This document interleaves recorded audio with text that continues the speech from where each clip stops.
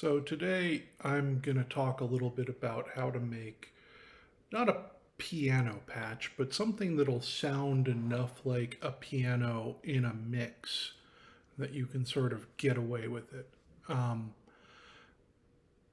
It's a pretty simple patch, and I use some version of this a lot in my generative patches, which is, sort of the inspiration here. So what it is a sine wave oscillator. I'm just using a keyboard module right now to control this to keep everything simple. That has the FM option turned on. And then that's fed back into it. And what that does is add some harmonic content to the sine wave. And what I like about this oscillator is that along with that upper harmonic content that's added, there's still sort of a rounded lower register. So you get, the sort of warmness of a piano with some of the higher harmonics that, characterize a mallet hitting a piano string. Sort of. Again, all of this is with an esque around it.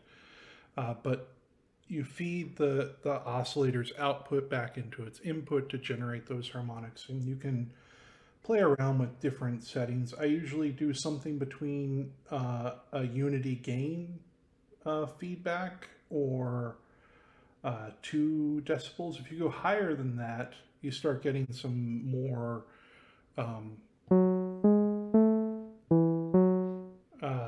synthy tones, I would say. And if you don't use any FM at all, you just get a sine wave, which is nice, but not what we're after here. So I had this at about 2 decibels, and I think that works pretty well. That goes into a VCA, and then the envelope is quite important. So what I have here is an ADSR with just the attack and decay stage set. If we go into the settings, what I've done is turned off sustain and release, turned off immediate release to get that settings. And with immediate release off, this will act as a triggered envelope rather than a gated envelope. And then what I've set it to is just a little bit of attack. I find if you set the attack all the way to 0, you still get the same sort of percussive sound, but it can be a little bit sharp. So if you add just a touch of attack, not a lot, 8 milliseconds, 10 milliseconds, it sort of smooths off that transient just a little bit. And then the decay, I usually use something between 600 milliseconds for a sort of sharper, plinkier piano sound. And I'll go above a second on occasion. But I generally like something in the 800 millisecond range. This doesn't have the sustain of a grand piano, but I think that would be sort of a mistake because the longer the sound exists, the more, again, synthy it sounds. And then this is really important. I have a multiplier with 3 inputs, and I've sent the envelope into that 3 times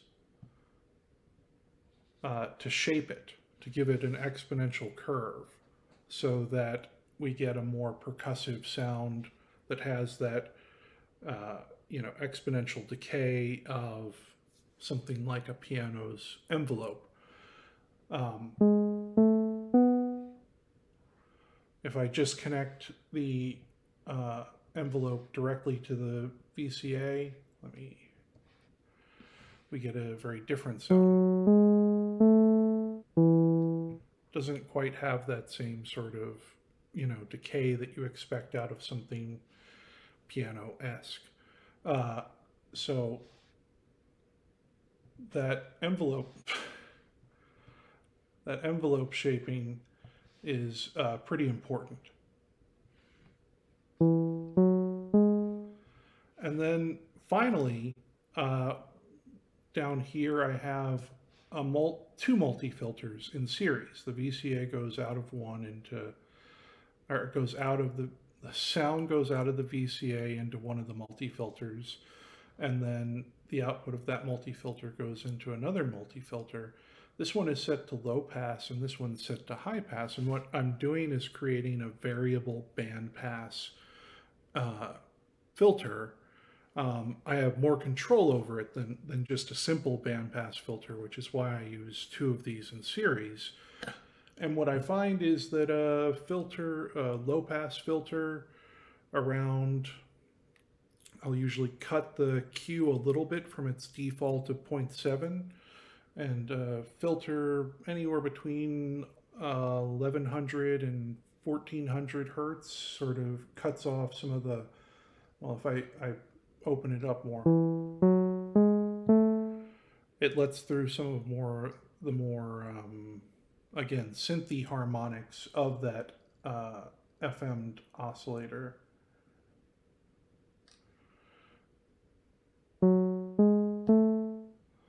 And then the high pass filter cuts off some of the low end, because the FM sine wave can have a lot of like low end energy. So if I turn this down, and it can overwhelm the upper harmonics. So a little bit of high pass filtering can go a long way toward making the sound a little tighter.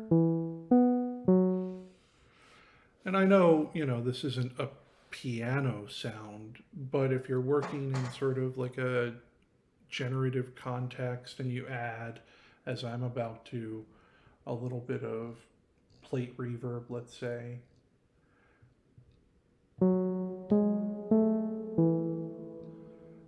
you can get away with it. Now, one thing I'll note is that there's sort of a limited range where this sounds right. If I turn the pitch of this note up pretty high, it definitely sounds more synthetic in that range. And if I turn it down pretty low, it also takes on like a nice bass sound, but not a piano bass sound. So there is, it's sort of a couple of octaves where it works really well. And outside of that, not quite as well. But that's how I create sort of piano-esque sounds in some of my generative patches. I think it's a pretty, like, simple way to do that. If I cut out this plate reverb for a minute, you'll see that it's pretty cheap. The CPU is right around 8.5% there. So, particularly in generative patching, you're always sort of weighing the cost of voices versus their complexity. And, you could dive into a more complex FM piano sound with multiple operators, but this gets the job done in a mix. It's not going to fool anyone, but it'll sound good. Hopefully, I think it sounds pretty good. And so, yeah, that's how to create a piano-esque sound. I hope you like this. Take care.